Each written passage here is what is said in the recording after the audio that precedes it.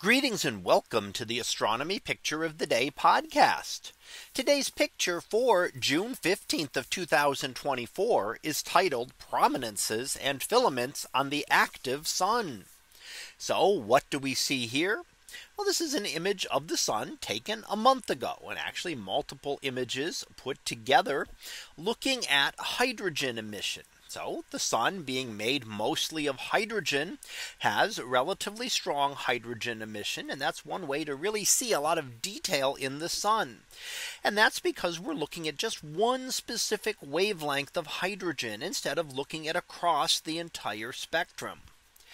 Now here we see very specific features known as prominences and filaments. Now, what's the difference between a prominence and a filament? Really not much. They're essentially the same thing, just viewed from a different perspective. The filaments we see stretching across the sun here are the same as the prominences seen on the limb of the sun. It's just that when we see the prominences on the limb, they're against the backdrop of space and they stand out, and we can see them very clearly against the dark space behind them. The filaments, on the other hand, are against the surface of the sun, and we don't get that image of them rising up over the surface, but they would look just the same if you looked from a slightly different perspective and were able to look at them from another region, another area where you would be seeing them against the limb of the sun. Now, they are regions where material has been lifted off the sun's surface, in this case in a relatively gentle manner, and is raining back down on the surface here.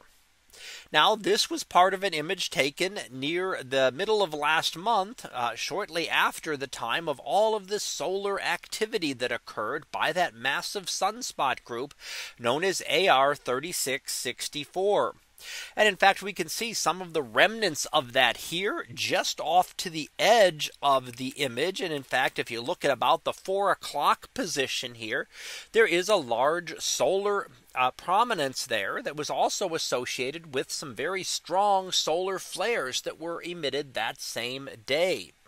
Now, the sunspot group itself is no longer visible from this angle. It's rotating off the edge of the sun.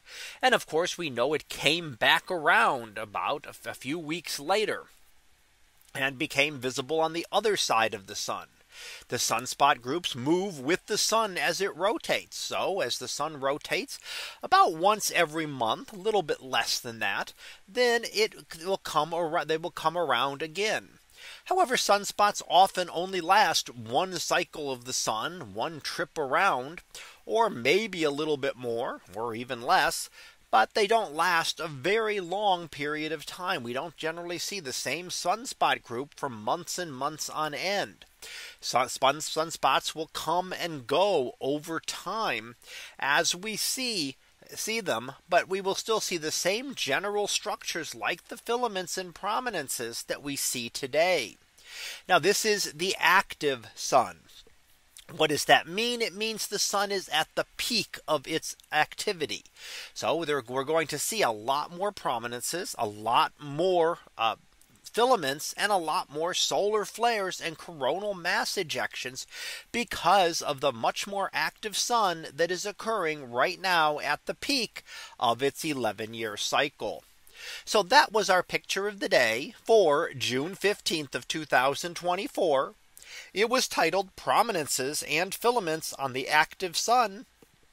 We'll be back again tomorrow for the next picture, previewed to be How to Destroy a Star. So we'll see what that is about tomorrow. And until then, have a great day, everyone, and I will see you in class.